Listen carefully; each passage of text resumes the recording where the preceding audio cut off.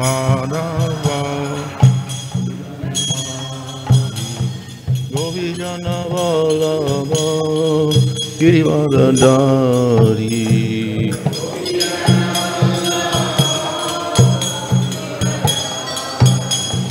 Yasoda Nandana Brajajana Ranjana Yamunatira Vanachari Yamunatira Jaya Radha Madhava Kunjavihari Jaya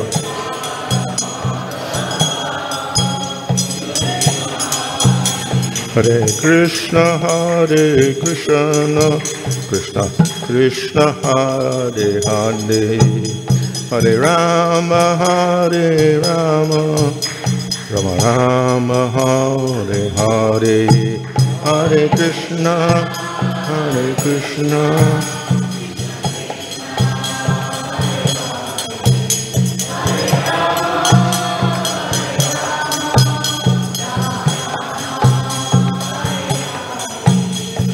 Prabhupada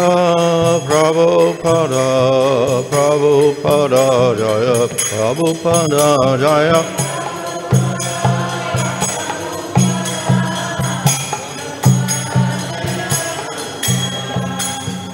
Jaya Vishnu-Bhagavatam mahā-rājam also the AC Bhakti-Vedanta Samsara Prabhupada ki Jai Amacharya Stāko ki Jai Prem Sagaho Sri Krishna Chaitanya Prabhu Nityananda Dasi Advaita Gadadhar Shakti Gaur Bhakti-Vrinda ki Jai Shri Sri Radha Krishna Gopakavita Shama Kunda Radha Kunda Giri Govardhan ki Jai Shri Vrindavan Dham ki Jai Davadap Dham ki Jai Ganga Jamuna Tulsi Bhakti Devi ki Jai Ananda Koti Vaishnava Vrinda ki Jai Samavetta Bhakti Vrinda ki Jai Go Premanandi All glories to some devotees, all glories to some devotees, all glories to some devotees, all glories to Sri Guru and Sri Guranga, all glories to Srila Prabhupada.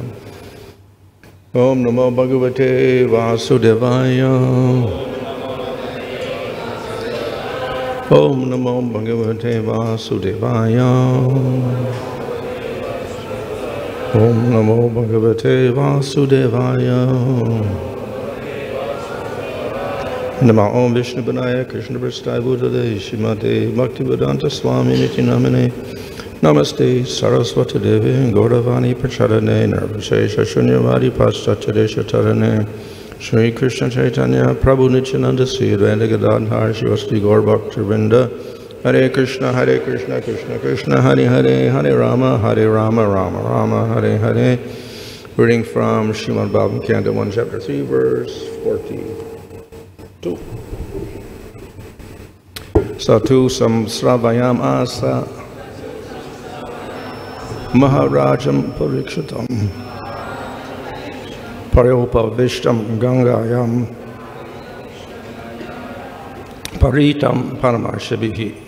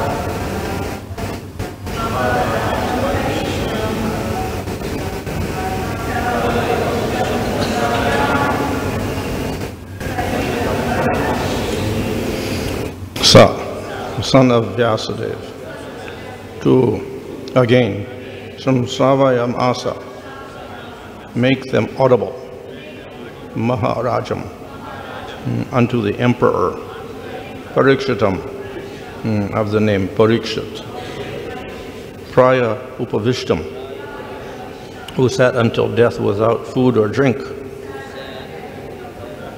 gaṅgāyāṁ, on the bank of the Ganges, parītam, being surrounded, paramarṣibhiḥ, by great sages. Translation: Śukadeva Gosvāmī, the son of Vyāsadeva, in his turn, delivered the Bhāgavatam to the great Emperor Parīkṣit, who sat surrounded by sages in the bank of the Ganges, awaiting death without taking food or drink. Purport: all transcendental messages are received properly in the chain of disciplic succession.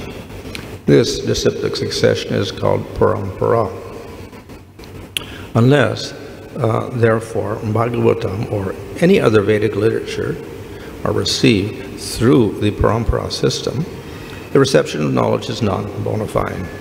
Vyāsadeva delivered the message to Śukadeva Gosvāmī. From Śukadeva Gosvāmī, Sūta Gosvāmī received the message. One should therefore receive the message of Bhāgavatam from Sūta Gosvāmī or from his representative, and not from any irrelevant interpreter. Emperor Parīkṣit received the information of his death in time, and he at once left his kingdom and family and sat down on the bank of the Ganges to fast till death. All great sages, rishis, philosophers, mystics, etc. went there due to his imperial position. They offered many suggestions about his immediate duty, and at last it was said that he would hear from Śukadeva Gosvāmī about Lord Krishna. Thus the Bhagavatam was spoken to him. Sripad Shankaracharya, who preached Mayavada philosophy and stressed the impersonal feature of the Absolute, also recommended that one must take shelter at the lotus feet of Lord Sri Krishna, for there is no hope of gain from debating. Indirectly, Sripad Shankaracharya admitted that what he had preached in the flowery grammatical interpretation of the Vedanta Sutra could not help one at the time of death. At the critical hour of death, one must recite the name of Govinda. This is the recommendation of all great transcendentalists.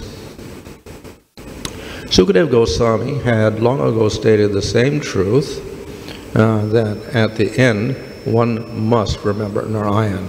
That is the essence of all spiritual activities. In pursuance of this eternal truth, Srimad Bhagavatam was heard by Emperor Parīkṣit, and it was recited by the able Śukadeva Gosvāmī, and both the speaker and the receiver of the messages of Bhagavatam were duly delivered by the same medium.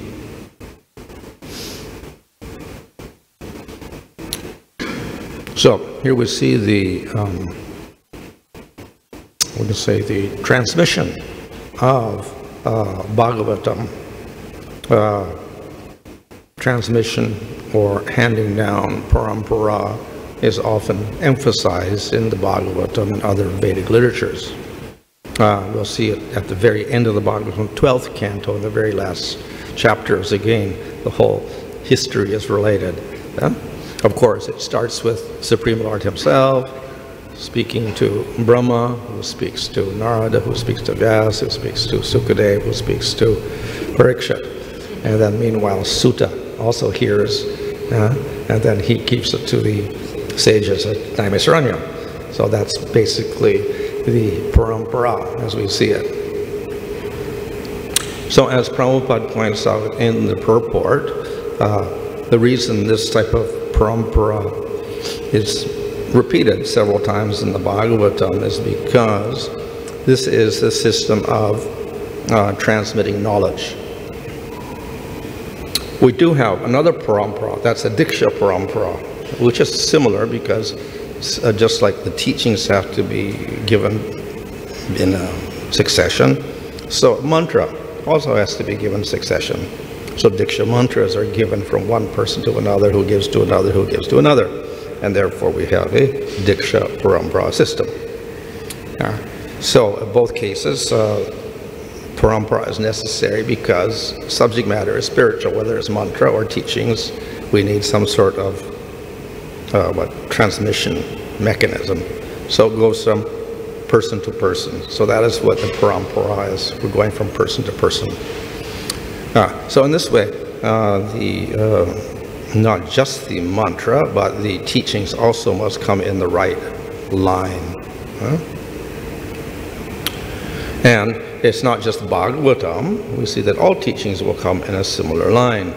So we see that Veda Vyas divided the Vedas up, then he gave it to his disciples, and then they gave it to their disciples, and they gave it to their disciples. In this way, the different branches of the Vedas were handed down. This is also described at the end of the Bhāgavatam.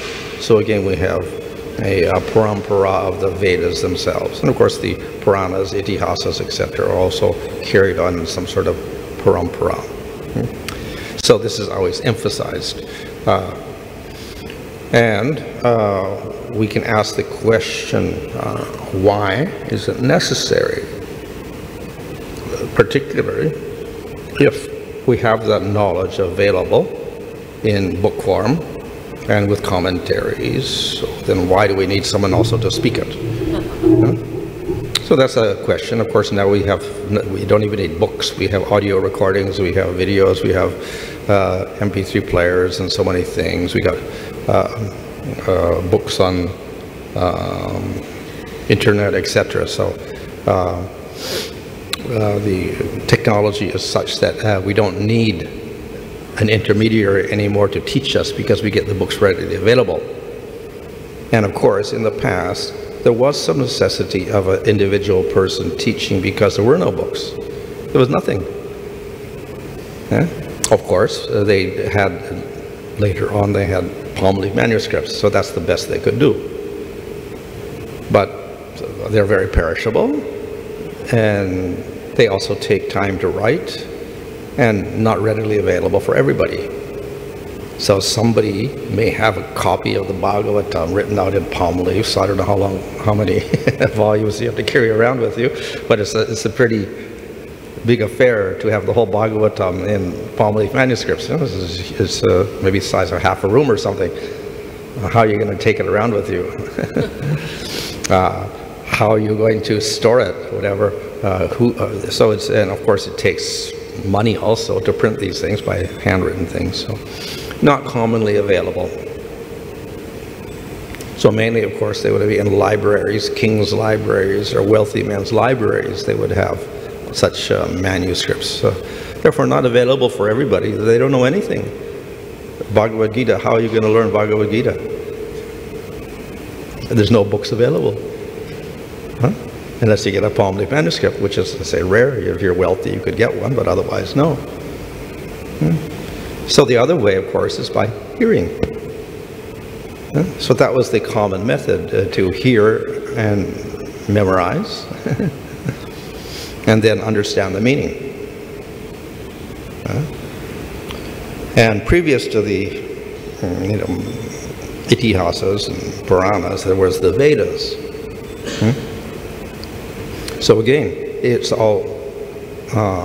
more restrictive. So they're not available for anybody. And the guru is not going to speak to anybody unless you're very, very qualified. So in this way, the knowledge was also not available in books, but also exclusive because it was not taught to everybody. Now, of course, the Vedas are more restrictive. Only the 3 upper varnas can learn. So Puranas and Mahabharata are more readily available. Still, no books or anything. So basically, you have to go to guru to get. So just practically speaking, oral transmission was the medium. So that's as far as just learning the text. Besides that is understanding and getting the meaning of the text. That's another thing.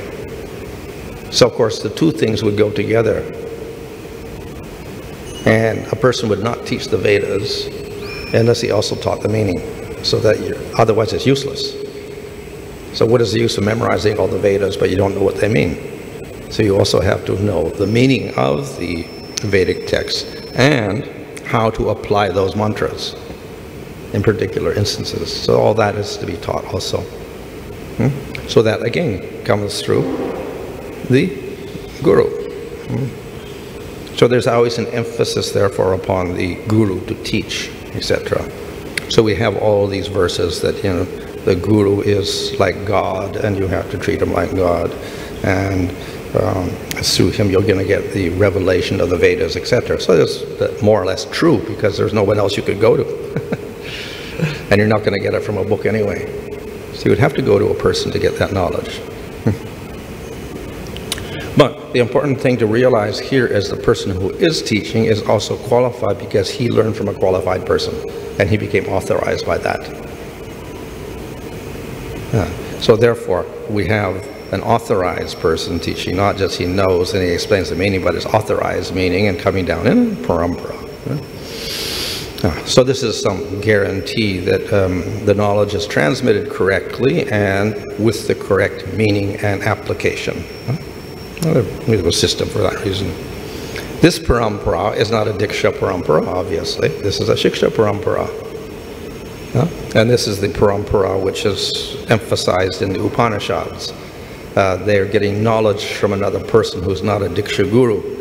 Sometimes it's a king teaching some sage or something like that. So it's not a diksha guru, really. It's just a sage teaching another person, or the brahmacharis are learning from the teacher in the gurukul. Again, it's not the diksha guru, he's just the teacher. But in order to get the knowledge, they have to respect him like Supreme Lord, whatever, see him as non-different from the Lord. So that tradition of paramarā is emphasized, but as in this case also, it is a shiksha paramarā, not a diksha paramarā at all. And here we see the paramarā again is Vyāsadeva, Śukadeva, to Parīkṣit, etc. And the system is the proper respect is given. The hearer or disciple is qualified in the eyes of the guru or speaker, and therefore the speaker will speak to that person because he knows he's qualified to get the knowledge and not misuse it. So there's we could say checks and balances also involved here to see that the knowledge is transmitted to a proper person who will use it properly. And so we have an emphasis upon such a system coming down. So in this way, the knowledge is, this is the traditional knowledge. However, we do see that as time has gone on, after Chaitanya Mahaprabhu, of course, still they were using palm leaf manuscripts, whatever like that, even at that time, somewhat difficult to get, and therefore we say necessity. But within the last few hundred years, then they made books. They got printing presses from the British, and they made books. So in Bhaktivinoda's time, Bhaktivinoda Thakur's time, then they published books, and your books were available of all different things. And Bhaktivinoda Thakur himself made great effort to publish a lot of these Vaishnava manuscripts, the Gaudiya ones particularly, but other things, even some Sri Vaishnava or Madhva scripts also, he published those things as well. So within the last few hundred years, therefore, the texts themselves have become more available, which opens up the audience. So it's not just you learn through the guru, but then you could just buy a book in the bookstore and read it that way, or go to the library and read the book there. So then it's open, and there's no filtering process of going through a particular guru to get the information. You can just pick up the book out of the library and read it, or if you're a bookstore, you can buy it and read it. So in that way, the knowledge is more readily available. So this would do away with the necessity of having that paramarā, because it's more available in that sense. So yes, in that sense, more available. But the other aspect, as I said, is not just only through the guru, because there were no books. So we have books, then it's more available, but still the meaning and the use has to be there. So that would come through a person teaching it. So in this way, not only we have a book, but we still have the necessity of learning the actual meaning and getting the use of particular instructions there. So again, we do have a necessity of going to a particular person. So therefore, we do have another necessity of paramarā again. So, of course, then, in order to get the meaning, then we have commentaries. So now the commentaries are available also. So we have all the commentaries of Śukadeva Gosvāmī and Rupa Gosvāmī and Sūta Gosvāmī and Vyāsadeva and so many people. So then, in that sense, we can get the meaning without having the devotee, because we're getting the meaning there. And that's also true. So things are more available now. But still, even if you read the commentaries, still you're going to have questions. So this is why they do have universities. Obviously, you can just go and read all the medical books, but that doesn't make you a doctor. So you do need some teacher to point out the relevant things, and also things that are not in the books even, to give practical guidance, etc. So, in spite of all the commentaries, in spite of all the books, in spite of the bookstores and libraries and internet and whatever, still, we do require the practical guidance. In this way, we still have a necessity of the devotee. So the devotee never disappears at all from the scene. The devotee is always there.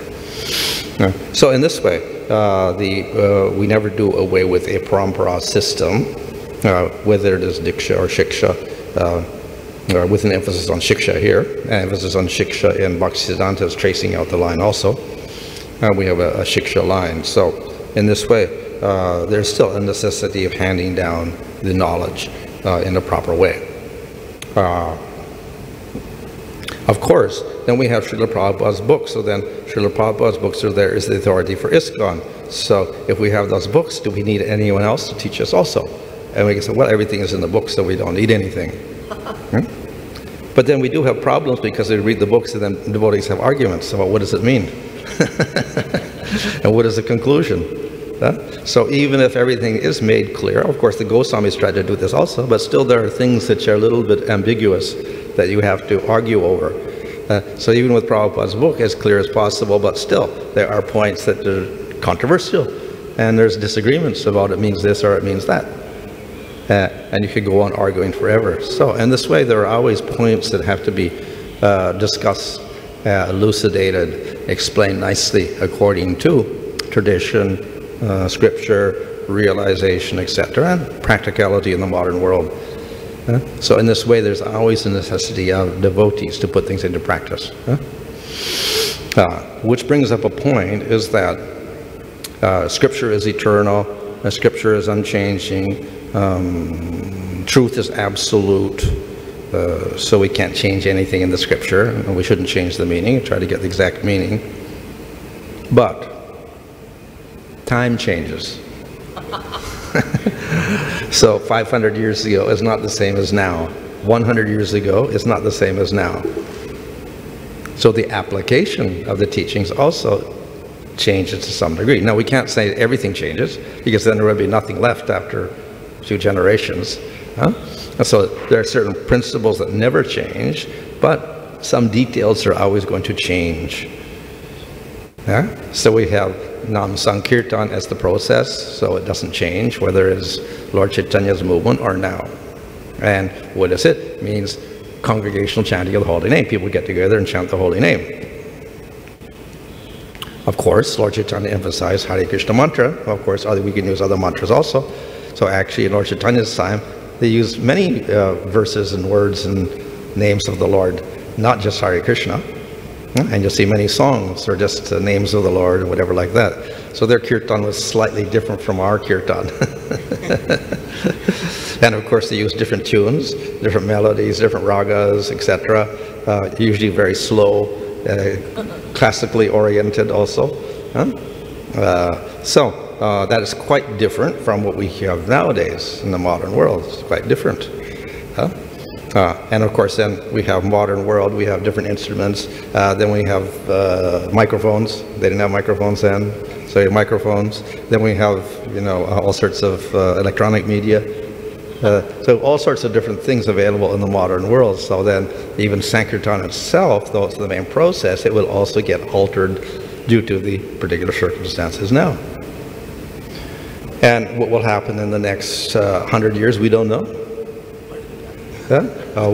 What type of mechanisms we'll have for communication might be quite different from what we have now. Because what was 20 years ago is not what is here now. 20 years ago, did they have Walkmans 20 years ago? Or was that 30 years ago, Walkmans? What is a Walkman? You know what a Walkman is? It's a little tape recorder like this. But they don't even have those cassette tape recorders on the market anymore. Well, then they switched to CDs or something after that, yeah? But now they don't even have CDs, I don't think. Now it's all like MP3s and things like this now. So that's happened in the last 20 years. So many advances in the last 20 years. So what happens in the next 10 years or 20 or 30 years, we don't know in terms of communications, whatever. Hard to figure out. So similarly, we have, now we have Zoom. They discovered Zoom. During COVID, they're forced to use Zoom. So now half of the classes are on Zoom. With the Bhakti Shastris on Zoom. I think the deity worship course on Zoom. Yeah. Everything on Zoom now. So you can have Arti on Zoom, and Shamastami on Zoom, and classes on Zoom, whatever. Probably initiation on Zoom also. Yeah, initiation on Zoom. So things have changed in the last so many years. And so what's going to happen in the future, we don't know. But nevertheless, certain principles are there, and we follow those principles, but there's going to be some changes. And when the changes take place, we also have to make sure that we don't lose the essence of everything. Because that's always possible. So that is why there's a continuity through the person.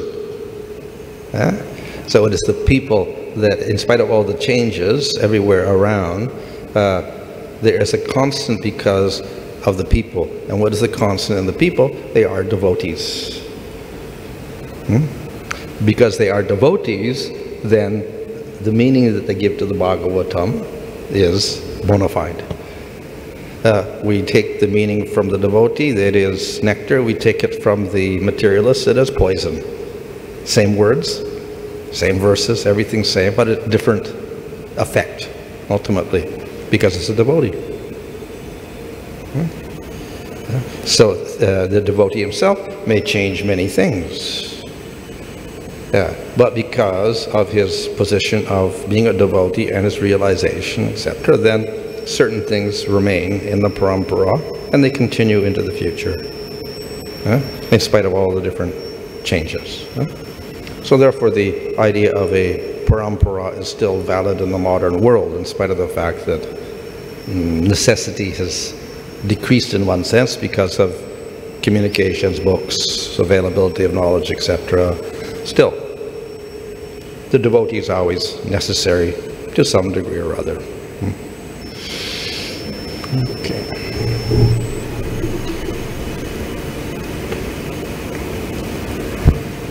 Maharaj, nowadays even to learn Vedic mantras for rituals, we have Patasala, one has to undergo 18 years of study. We have, because the print media is very advanced by technology.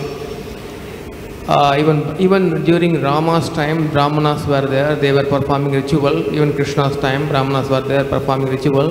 They learned the Vedic mantra, which is a very, very vast study. But so the Brahmana's memory was very powerful than the modern Kali Yuga Brahmana, or the process of only hearing process was existing even during Dwapara Yuga.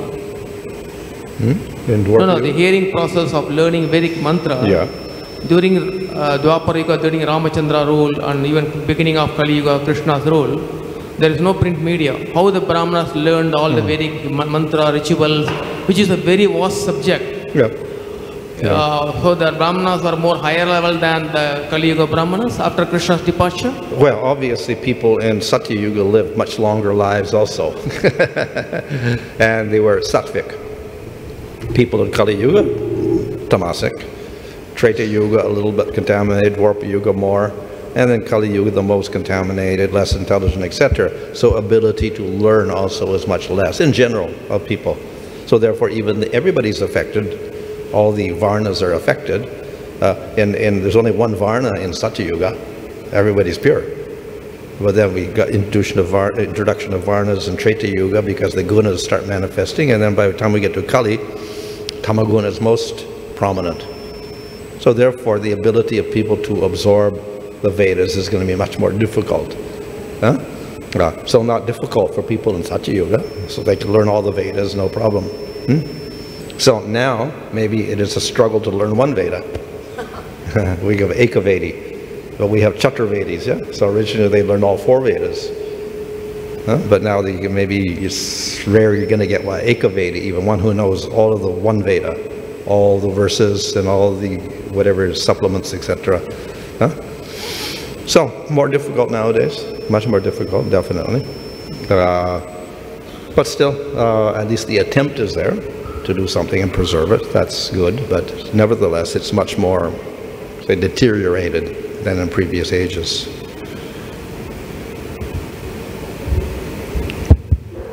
This is regarding the parampara. Like, see, in Chaitanya Charitamrita, you explained that Sri Chaitanya Mahaprabhu was teaching to Sūta Gosvāmī and Sūta Gosvāmī and telling that, you write books on devotional life. Okay.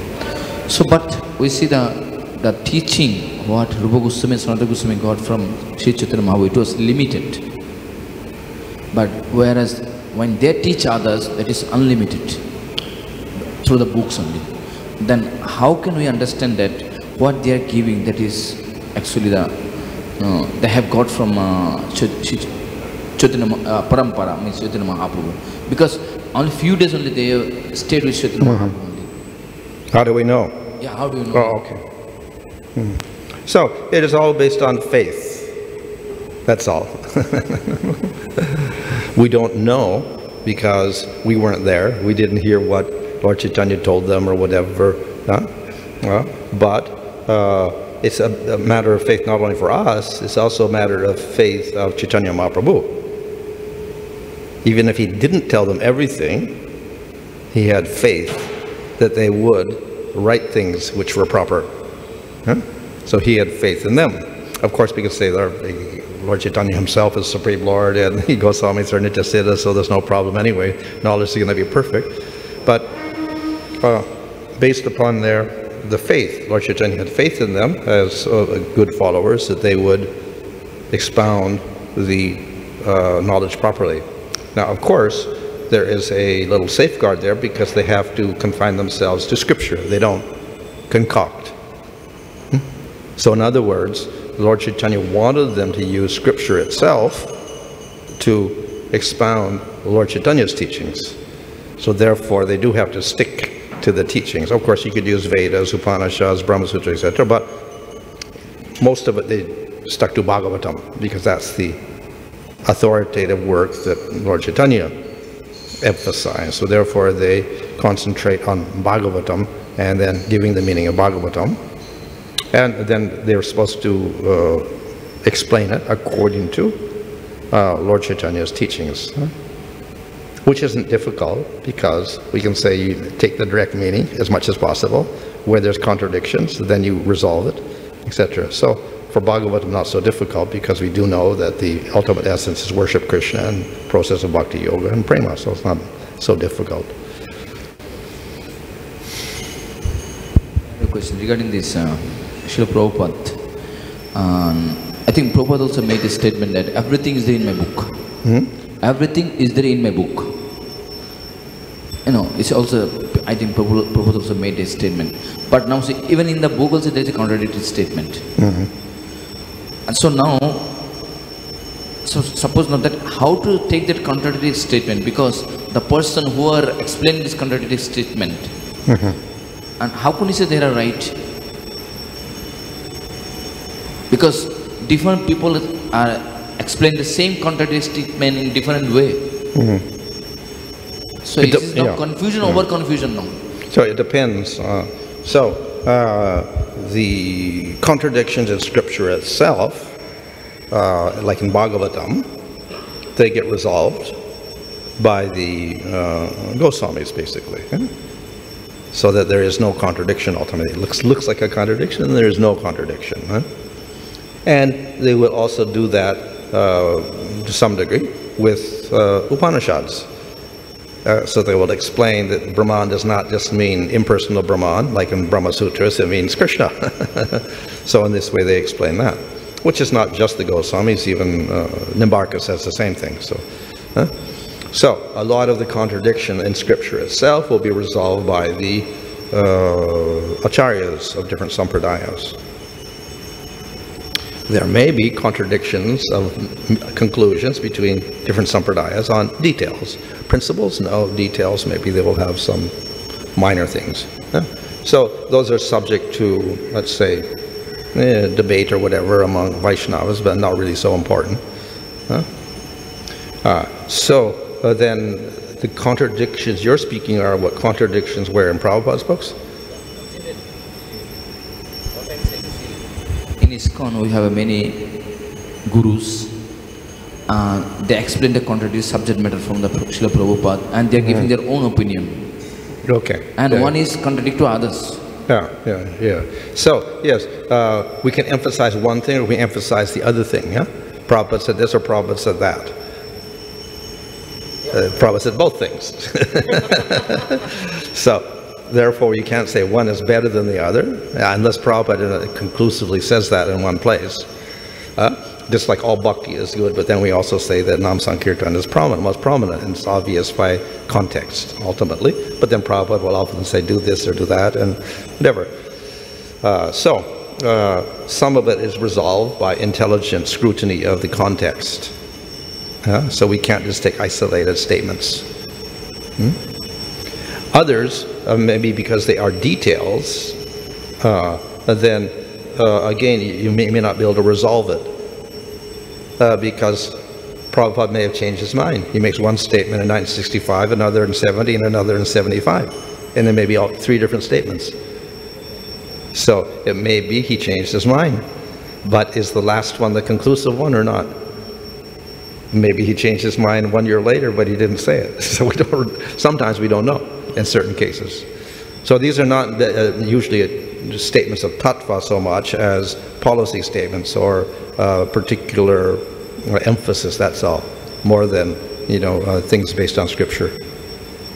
So some things we can look at the context very closely, and then we may discard one or at least give equal emphasis to both. Other things we may not resolve on our own. We don't know. It's difficult to say. So,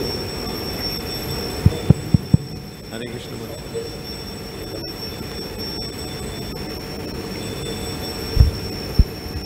So Maharaj, maybe in that case, the issue which Prabhu was talking about, maybe a similar policy as you were explaining yesterday about the Puranas. So there may be some statements, but they may be relative statements, and they can be interpreted in terms of absolute principles. Like there is this, I remember we attended a program, Leeds program, and there was this one whole session about varnashram. And there was so much emphasis laid on that that it's very important to go back to the farms and live that kind of life. So I felt that there are certain devotees who are very attracted to that kind of lifestyle, and they also over a period of time move into that kind of but then many devotees need to stay back in the cities, in the villages, and take forward this preaching movement. So then what's the point? So I was just adding to what he was saying, that like the Puranas so there are some relative statements, or they are secondary statements, as you use the word. Yeah. So they have to be considered in that way. Yeah. Well, of course, for Puranic statements, usually we're dealing with tattvas, and some scriptures are stronger than others. So Jnana-kanda is stronger than Karma-kanda. So we'll take the Upanishadic statements as superior to the Karma-kanda statements. in terms of puranas, we'll take the sattvic puranas over the tamasic or rajasic puranas in terms of who to worship and what to do, etc. like that. So there's some easy things there. But these are not actually, you know, whether it's varnashram or no varnashram, that's not really a tattva statement at all.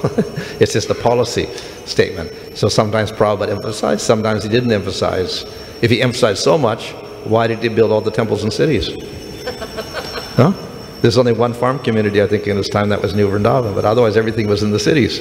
So why did he concentrate on the cities and emphasize that? And so that's one thing you could say that, yeah, he talked about it a lot, but he actually didn't do that in many places. Huh? Now the other thing, of course, is that if you do farms, the tendency is then you lose the preaching. Because you're off on a farm. Everybody's on a farm doing something, then you no preaching at all. Huh? So maybe that's why Prabhupada is interested in the cities, because more preaching there. So that's the counter thing. So yes, you can have a farm, but then the other idea, of course, of farms, when you get into it, then the only way you can preserve a farm ultimately is to isolate yourself. Because otherwise you just run to the city. From the farm you run to the city, keep running to the city because it's 1 hour away. So every time you need something, you run to the city to get it and bring it back. So you know, but if you want to be completely self-sufficient community, you have to isolate yourself. You isolate yourself, then where's the preaching in that sense? Huh? So that's a little bit of a problem. I don't know how they resolve that one. That's one thing. In long terms, then yeah, you do have to isolate yourself, and that's what they do in America in certain communities like the Amish and other Christian groups. They've isolated themselves for several hundred years from the rest of society. They just, no communication, nothing. They use horse buggies and still like that, the farms, etc. Isolated communities. And they don't associate with the rest of the world at all. And they still wear the old clothes of 200 years ago, everything. But is that what we want? Is that what Prabhupada wanted or not? Do we want to isolate ourselves like that and wear the clothes of 500 years ago and do the things like that 500 years ago? We have to ask serious questions like that. So, otherwise, if you do have a community, then how do you keep it going without getting too much influenced by the city? That would be another problem that you have to solve somehow, which I don't know if they've solved at all, like that.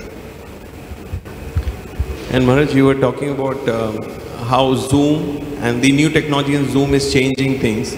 But recently there was a research where the scientists studied the movement of the eye, and they had put an EEG on the head, and these people were interacting over Zoom, and then they had in-person interaction.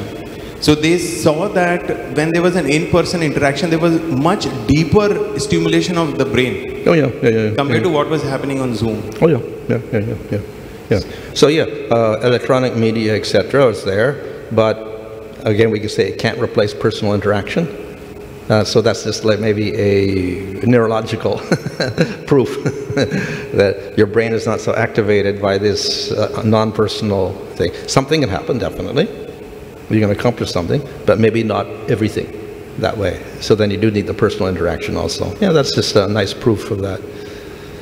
And Maharaj, our experience also is that, yes, some amount of knowledge can be transferred. Of course, another thing you could say that even lectures or whatever on Zoom are not so effective as personal lectures. That would be the conclusion. So that's all of Prabhupada's lectures also. Are they potent or not? That would be a controversial question to ask. And of course, obviously, if Prabhupada is here in person, you would prefer to hear him in person rather than to hear a lecture or videotape, obviously.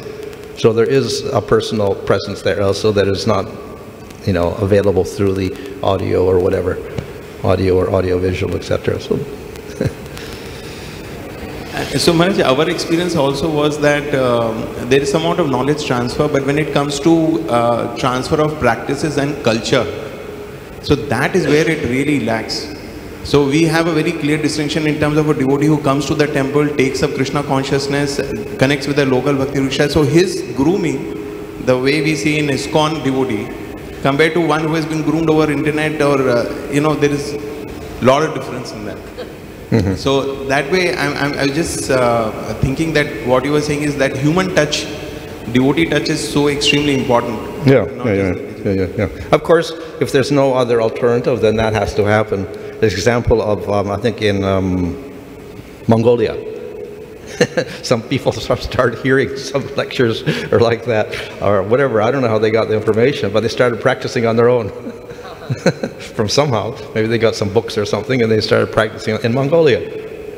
Later on, people discovered that they were actually interested in Krishna consciousness, so they went there and visited them, and they started cultivating. But they started all on their own, because somehow they got inspired to do it. So it's not that, you know, the non-personal thing is completely useless, but at a certain point, yes, you do need the persons also.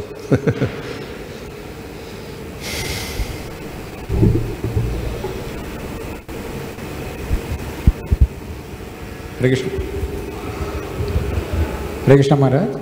Maharaj, Mahaprabhu gave Hare Krishna Maha Mantra 500 years back after his appearance. What people were chanting the mantras before that? What were they chanting?